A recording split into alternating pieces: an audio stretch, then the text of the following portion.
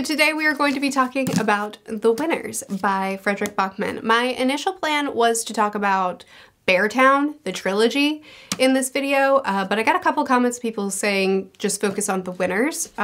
So I'll still talk about the series as a whole, the wider context, but the story is going to be mostly about The Winners, which makes sense because it's the new book. I also had one or two comments asking for a dedicated video for each of the books in the trilogy. I'm not going to do that, though.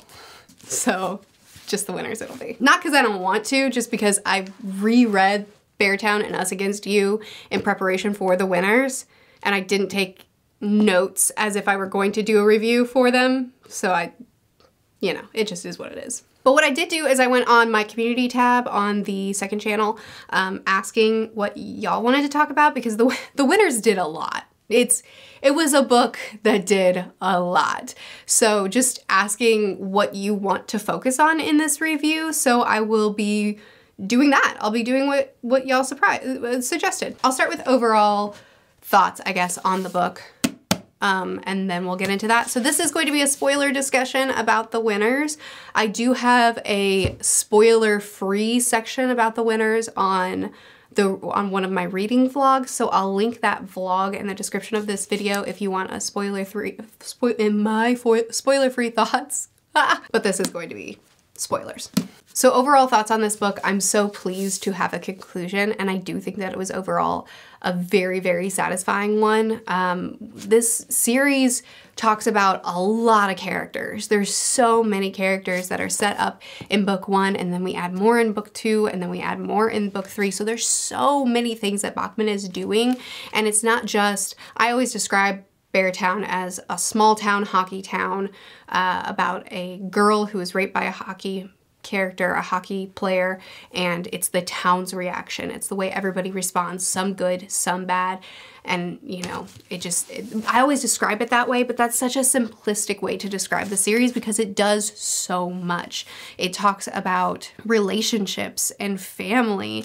It talks about growing up and what being a man actually looks like. It talks a lot about where things begin, like this locker room talk and the concepts of like boys will be boys and these things that we just kind of write off and we're like, it's just the way it is. But like permitting that kind of stuff is the building blocks of things just escalating, and idealizing these people and letting them get away with things, but then also like false perceptions of characters like Benji, who is treated as the problem child, but really he's the most genuine, kind-hearted character in the series.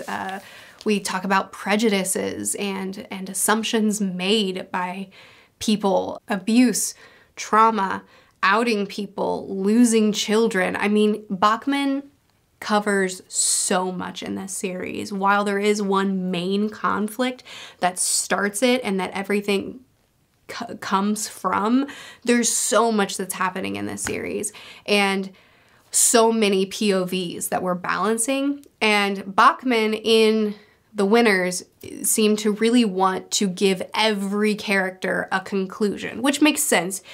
It would be unsatisfying to set up a whole storyline with someone and then just like never get a conclusion on them. But because the series went out so wide, that meant we had a lot of conclusions. And I think he did a really good job with it. I think that most of the conclusions were really satisfying, and most of the topics of conversation that he tackled, I think he handled really, really well. We do have books that are like normal sized literary fiction books, and then we have a fantasy size literary fiction to conclude it, which I get because he tried to do so much in this series, and so wrapping it all up took a lot of words. But I do think that this book was a little bit bloated, and we'll talk about all that. But as a general discussion about the story, I was really satisfied with The Winners. I was especially satisfied with Benji's conclusion, which we're going to talk about because I've read some of these topics of discussion that were brought up.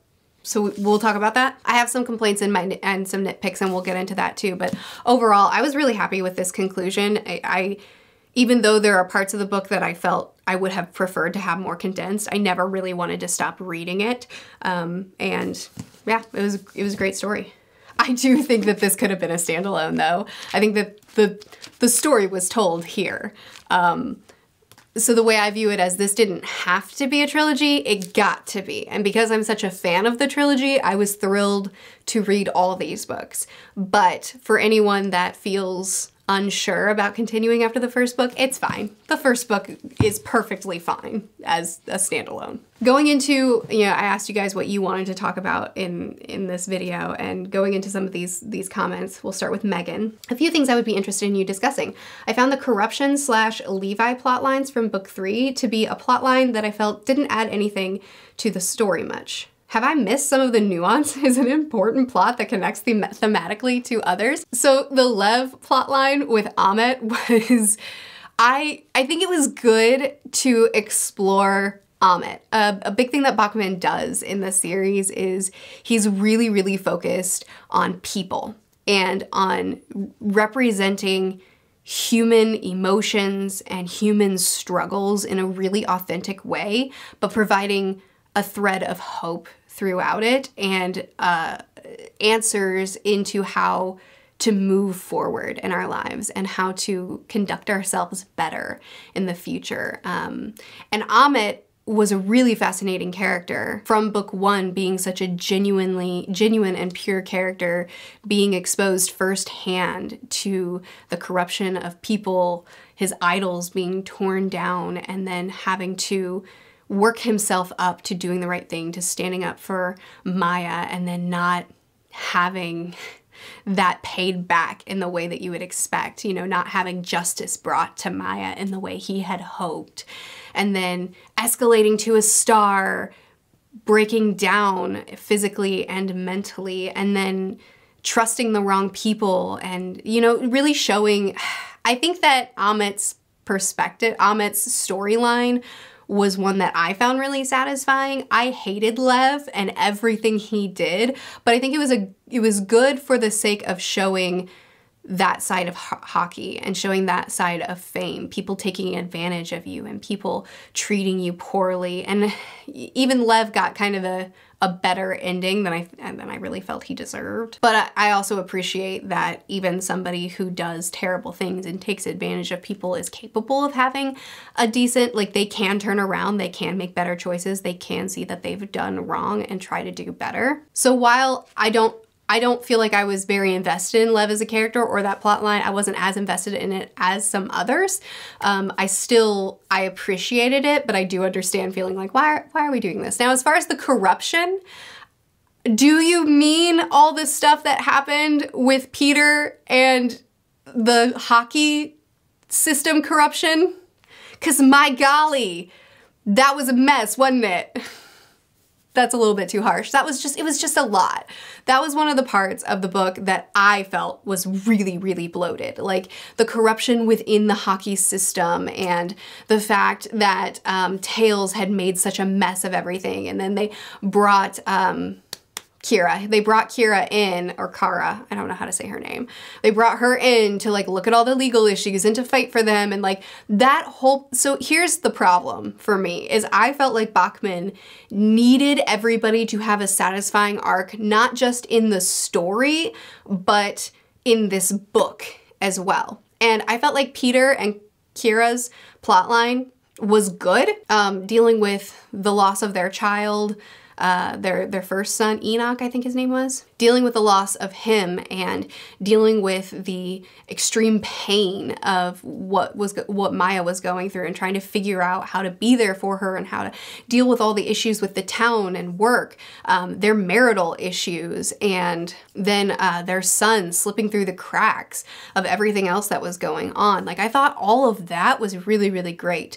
But in book 3, it was kind of just nonstop, two people not talking to each other ever.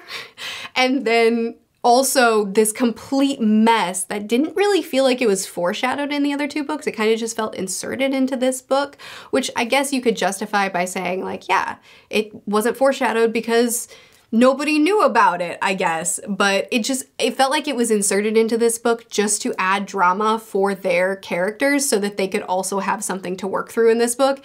And it took up so much page time, and it was the least interesting part of the book for me. So I wanted that whole plot line to be just heavily, heavily condensed. And in fact, it could have been removed from the story, and I think the story would have been mostly the same.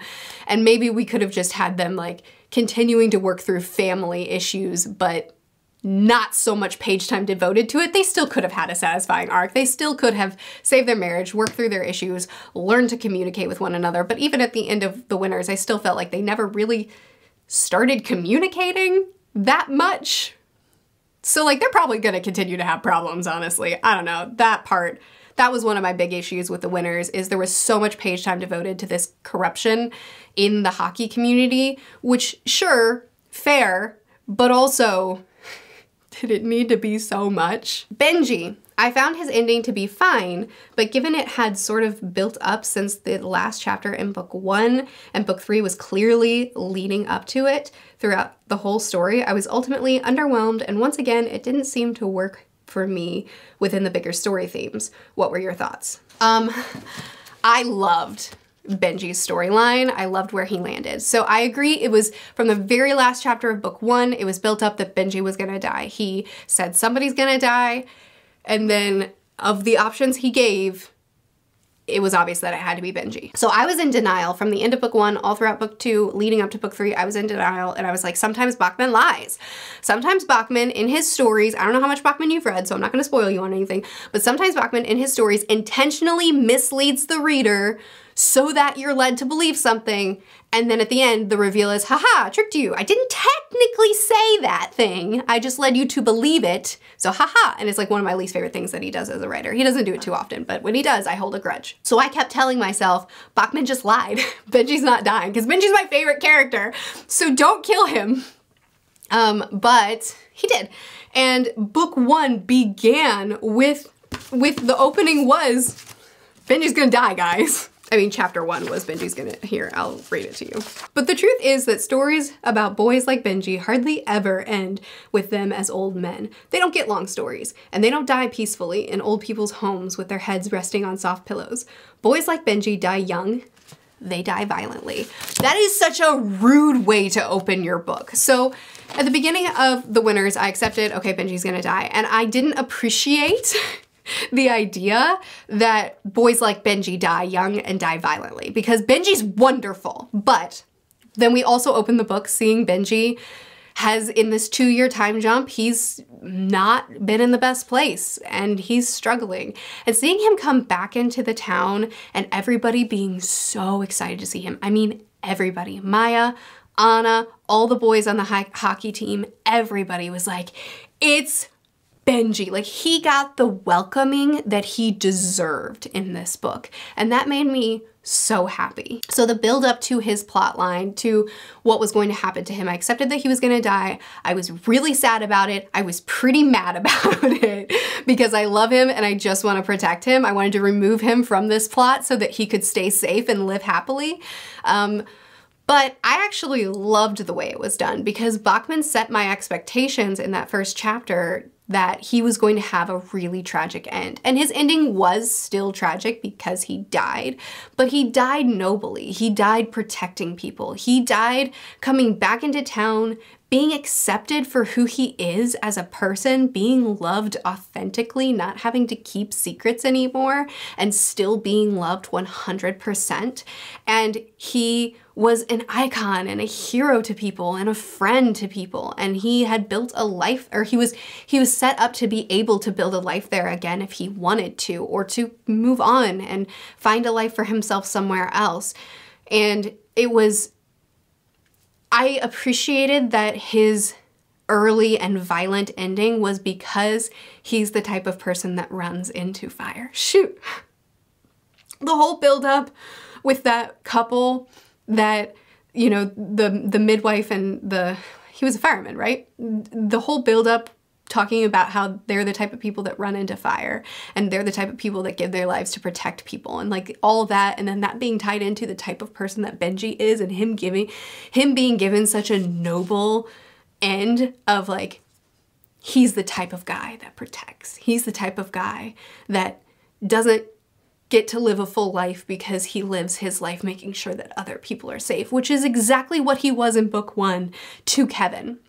And then he left Kevin because Kevin proved himself to be a bad person. He proved himself to have done horrible things, and Benji was not going to stand by his friend for that.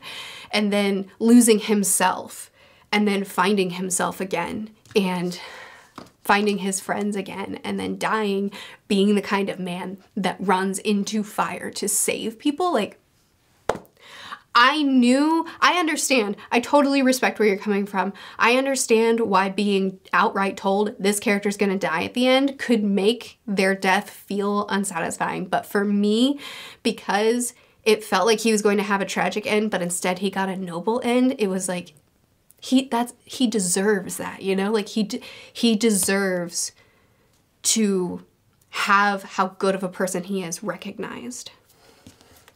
Oh boy, it's gonna take a minute to get through all this because there's not even that many comments on this community post. There's not even that many people saying, I want to talk about this, but look at me not being able to stop. I'm not even done with the first comment because there's more here. Your favorite and least favorite characters and storyline. Benji's my favorite character, but also Bobo. Bobo, the kid who's making stupid, sexist, gross, nasty jokes in the locker room in book 1 to try to fit in, or was it book 2 that it's all kind of fuzzy for me. This character who's trying so hard to fit in and is willing to do anything to get a laugh for people, making pirouettes on the ice rink to make fun of their female hockey coach, and running out and streaking in front of her to get a laugh from the guys, which by the way, she handled that amazingly. Like he was not likable, but I loved him so much in book 3. He grew up and learned and became a true man, you know? And I loved how much Backman really focused on what the idea of what it looks like to be a man, and then what it really looks like to be a man.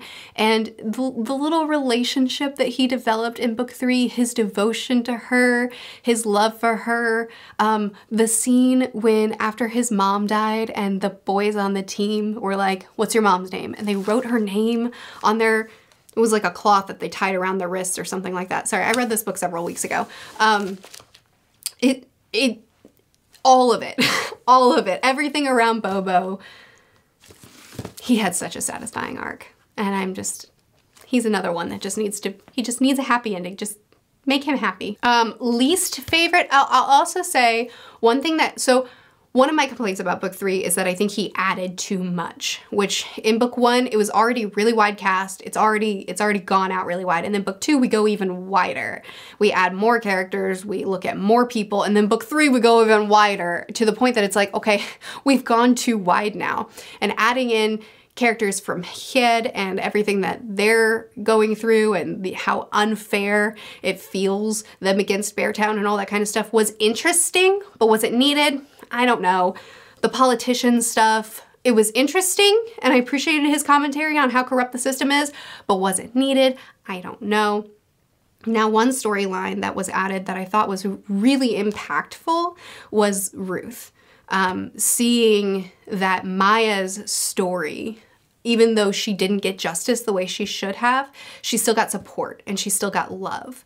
But she isn't the norm.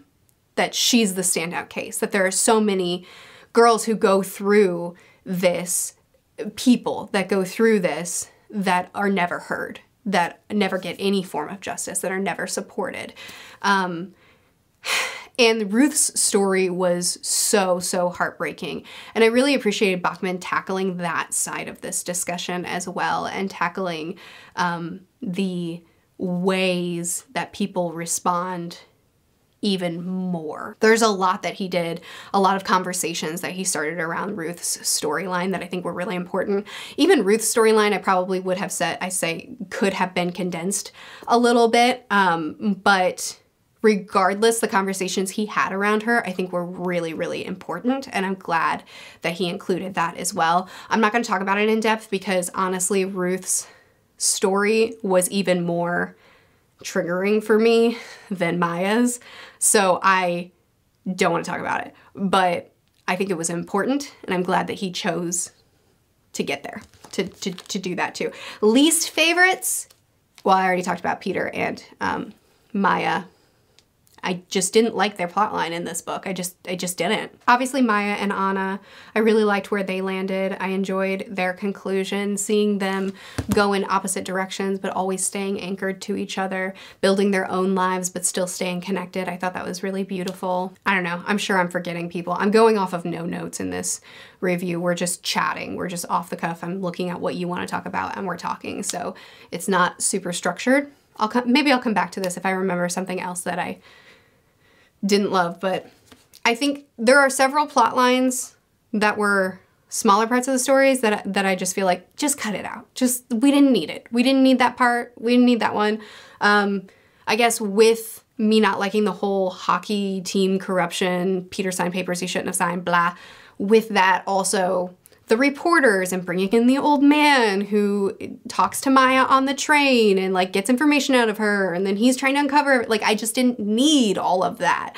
I see what Backman was trying to do and I think he did fine. I just think for what this story was, it just went wider than it needed to go. Max O'Callaghan asked, who were your favorite and least favorite characters to follow, and did you like the direction their stories went in? I basically already answered this. Favorite is Benji, always, but also Bobo, Amit, Maya, Anna. I mean, I had a lot of favorites.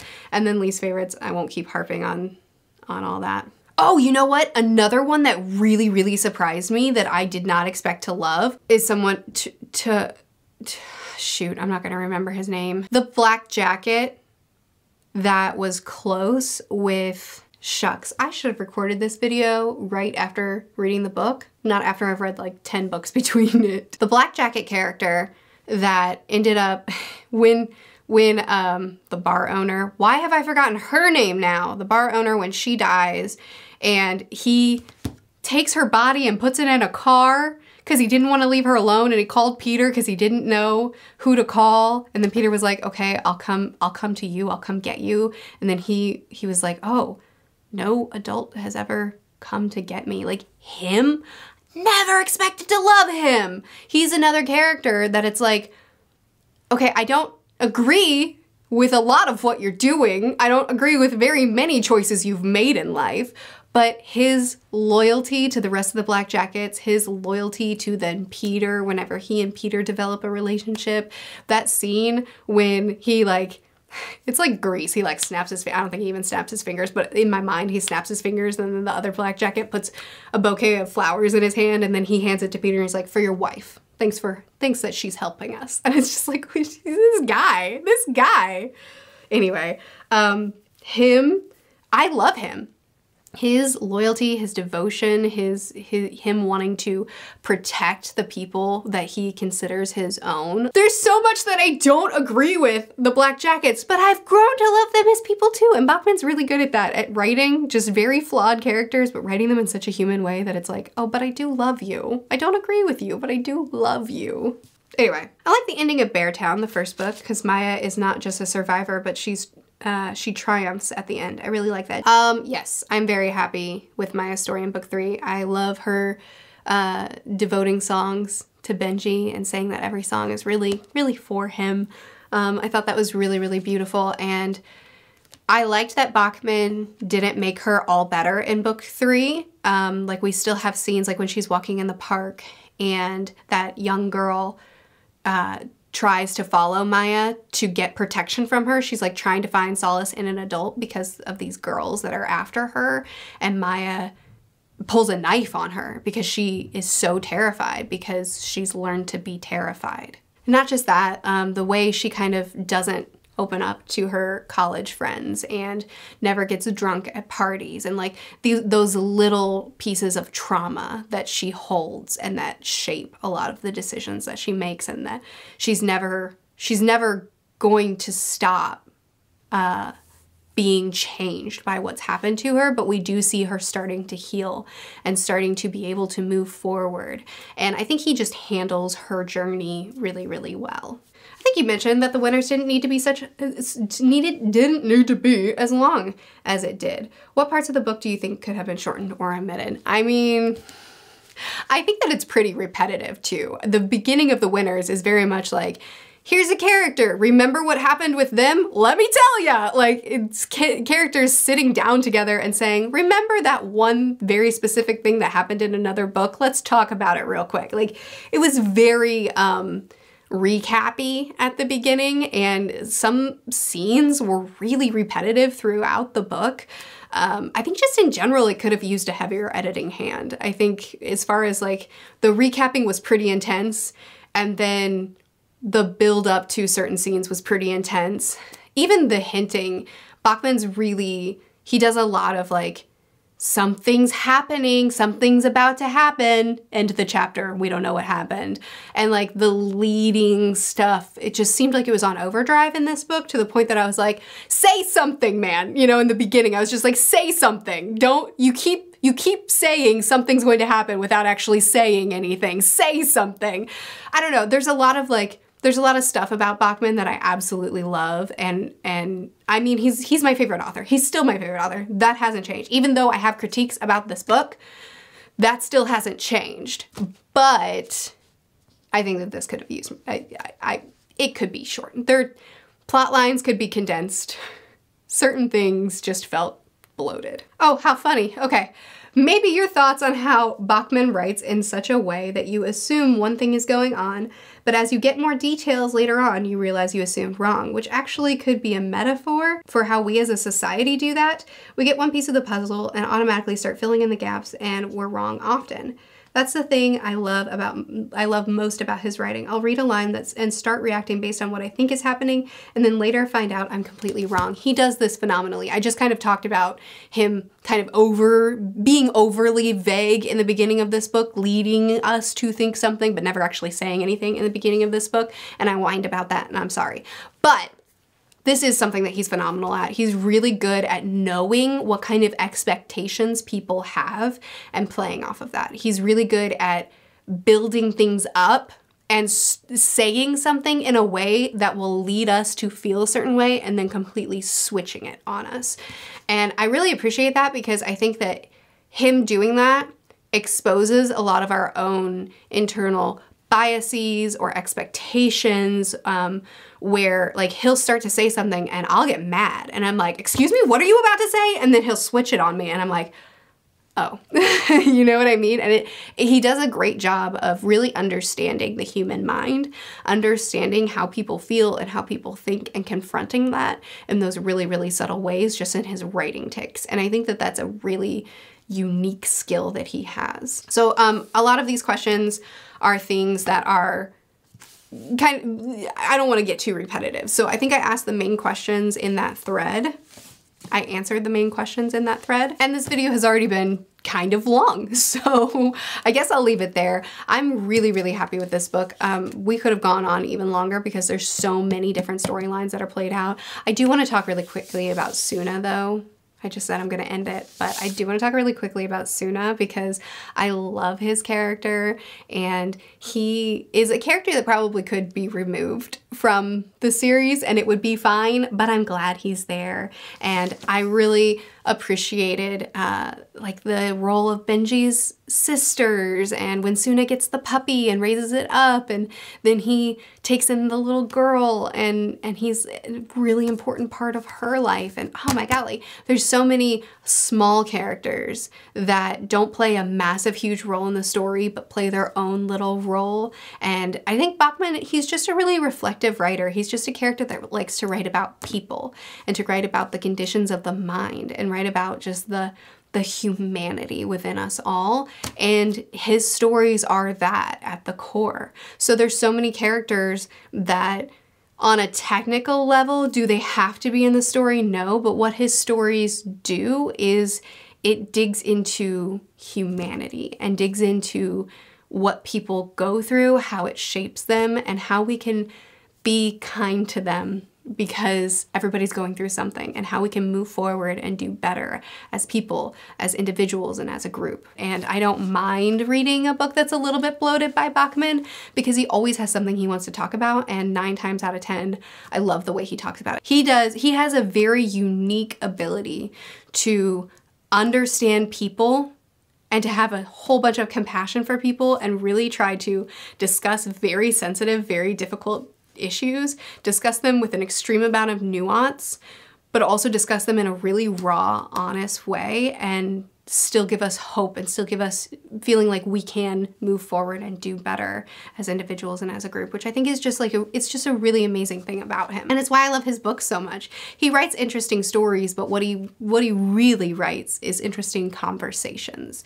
within those stories. And I typically really appreciate the conversations that he has. So anyway, time for you to talk. What do you think? How do you feel? What did you think of the winners? What did you think of Beartown as a whole? Were you happy with the conclusion? Were there any storylines that you didn't like how they ended? Were there any storylines that you absolutely loved how they ended? Honestly, we could go on for a lot longer because the series and even just this book does so much, and there's so many characters, so many different plot lines going at once. So feel free to continue talking. Let me know what you want to talk about that wasn't covered in this video.